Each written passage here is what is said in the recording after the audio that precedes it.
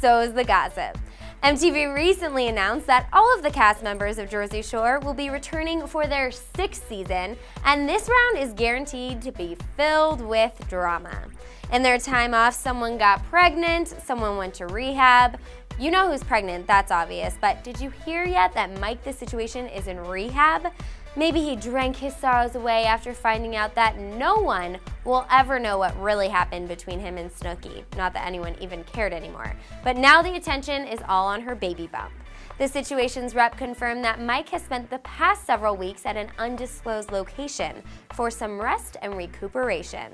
The rep blamed it on extensive productions and appearances, but I think it might have a little bit to do with binge drinking. That's just a hunch though, it's not based on any of his previous behavior or anything.